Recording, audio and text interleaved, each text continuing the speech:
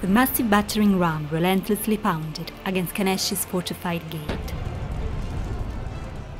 Weary defenders atop the walls were shooting arrows, but deep down they knew the battle was lost. King Una of Zalpa and his mighty army had descended from their coastal kingdom to the heart of the region. After months of siege, they emerged victorious. Kanesh, the city that served as the hub of the regional trading network, was about to fall into King Una's hands. When the main gate finally yielded to the battering ram, triumphant cheers erupted from the siege camp. The foreign merchants that had established their headquarters in Kanesh may have hoped that this was just another crisis. Kings and their wars come and go, and everything will return to normal. But this time, everything was different. My name is Sarah, and today we will explore how imperial ambitions destroyed the early Bronze Age trading system. Welcome to the Mists of Time.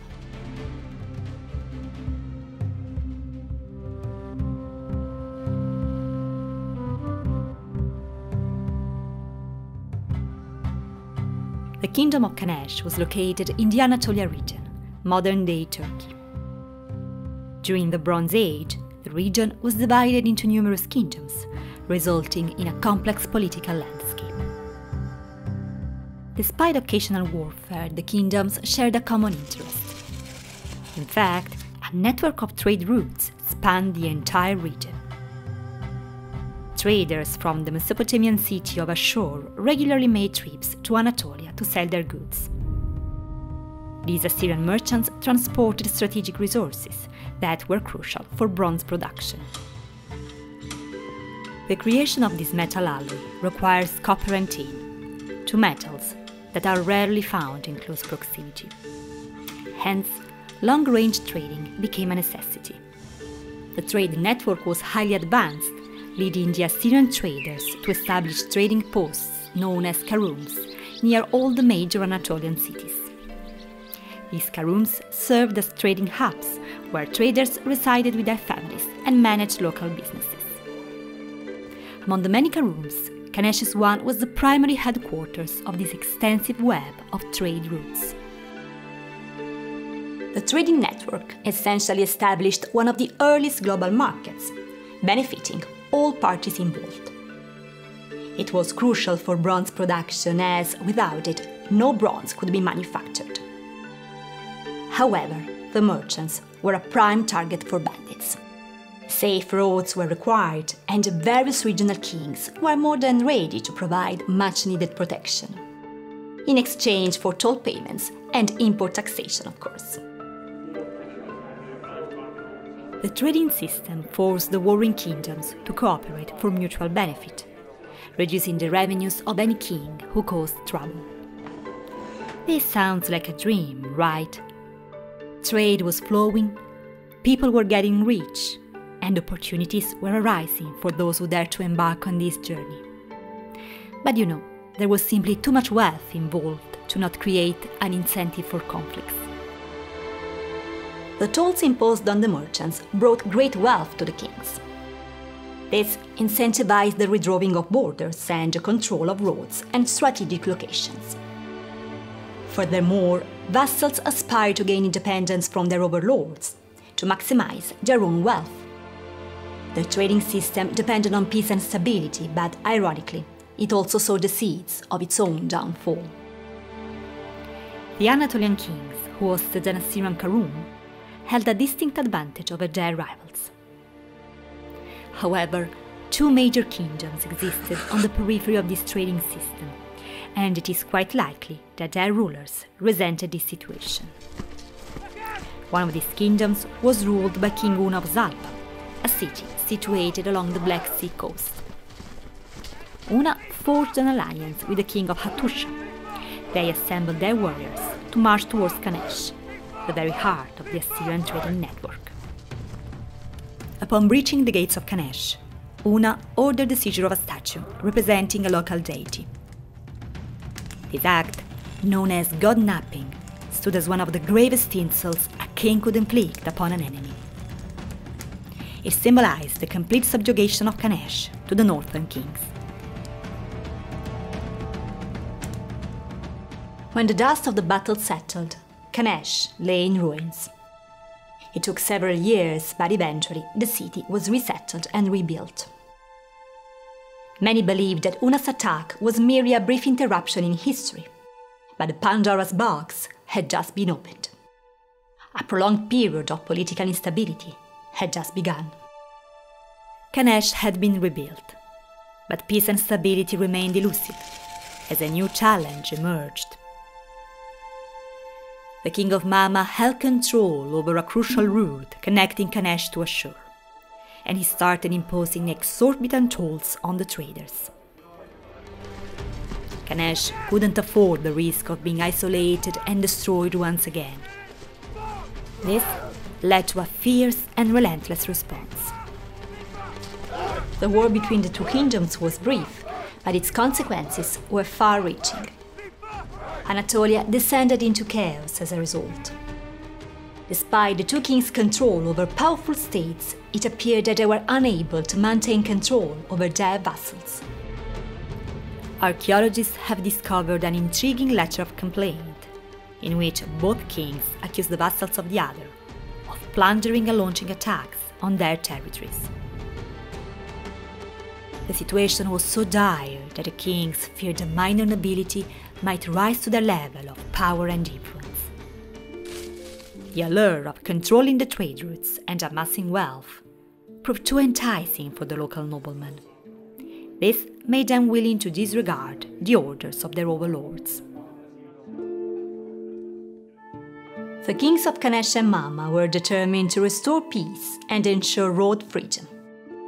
However, a lingering question remained. How long would the Assyrian merchants tolerate the risk of losing their investments? Much of the trading system depended on loans with exorbitant interest rates, up to 180%. While potential profits were remarkable, a single failed expedition could lead to financial ruin. And in Bronze-Age Mesopotamia, this could result in the dire consequence of selling one's family into servitude. The stakes were immensely high. However, the political situation in Anatolia grew increasingly challenging. King Pithana of Kusara ruled over a neighboring kingdom to Kanesh and Mama.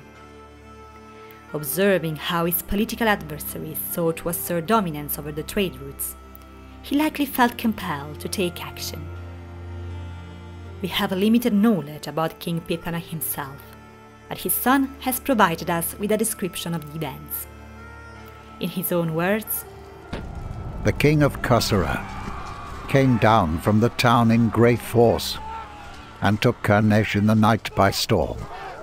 He seized the king of Kanesh, but inflicted no harm on the inhabitants of Kanesh. Instead, he made them his mothers and fathers."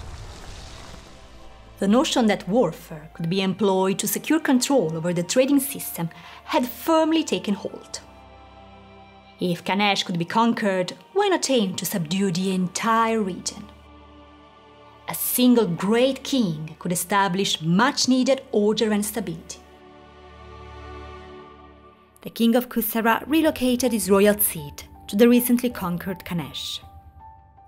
The economic center of Anatolia was under his rule. He recognized that the era of cooperation had reached its end. The expectation of multiple kings maintaining open trade routes was no longer viable. When King Anitta, the son of Pithana, ascended to the throne, he initiated a campaign to unify the region. He adopted the title of Great King and firmly believed that the Anatolian people should be governed by a single ruler. All the kingdoms along the Halis River were forced to recognize King Anitta as their overlord. But Anitta's imperial agenda could not go unchallenged. Huzziya, king of Zalpa, and Piusi, king of Hattusha, once again united their kingdoms in an alliance. But the great king quickly attacked them before they could unite their armies. Anita and his warriors followed the river and attacked the city of Zalpa, taking King Huzziya captive. With the city of Zalpa under his control, King Anita turned his attention towards Hattusha. The city was besieged, leading to a desperate shortage of food among the population. Once the defenders had been sufficiently weakened, the king of Khusran Khanesh commanded a ruthless nighttime assault. The city of Hattusha was destroyed. In Anita's own words, "On its site I sowed weeds. May the storm god strike down anyone who becomes king after me, and resettles Hattusha." After the defeat of Hattusha and Zalpa, a noteworthy event took place. Do you recall the god napping perpetrated by King Una of Zalpa in the past? King Anita, having taken the king of Zalpa as his prisoner, forced him to return the stolen statue. This action held great significance from a propaganda standpoint. Despite his previous victories, King Anita faced further challenges to his authority. The kingdom of Salatiwara in the west proved to be a formidable opponent. 2 campaigns were needed to bring it under his control. Ultimately, Anita succeeded in plundering the city of its riches and setting it ablaze. Between these 2 campaigns, King Anita solidified his position as the great king by showcasing his power in a remarkable display. He transported a variety of wild animals to Khanesh, including 2 lions, 70 wild pigs, leopards, deer, and wild goats. The purpose behind Anita's creation of a Bronze Age zoo remains uncertain.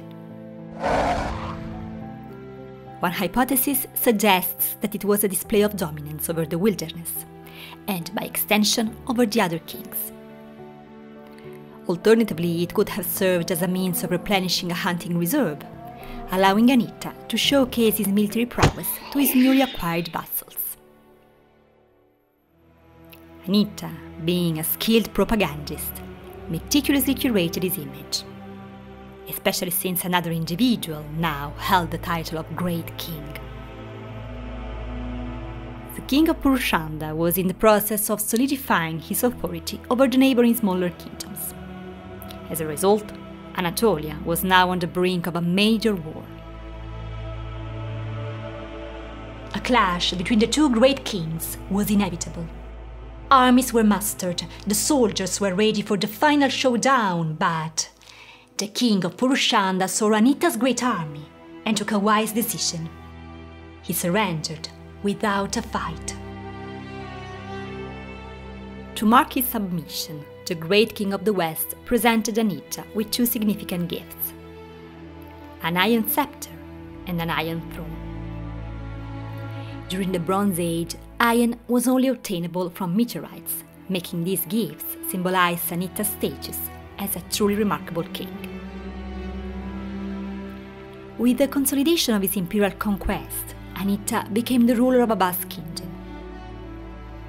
However, the subsequent events that unfolded remain largely unknown or undocumented. The very act of imperial conquest, which aimed to control the flow of wealth from Mesopotamia, caused the Assyrian traders to flee. And in the end, the unity achieved by Pithana and Anita in Anatolia proved to be ephemeral. Unfortunately, there are limited written documents available to shed light on what precisely happened. Our main sources of information come from the concerns expressed by merchants regarding their investments in Anatolia. Yet, within a single generation, the trading system in the region came to a permanent end. One thing remains certain. Anita's empire may have crumbled, but the concept of a united Anatolia under a single king had become apparent. The stage was set for the emergence of the fiercest warrior kings of the Bronze Age, the Hittites. I hope you enjoyed this video. Next time, we will explore how King Hattusili will transform his small kingdom into a regional power. But if you're interested in learning about how the Assyrian traders in Anatolia operated, check check out this other video.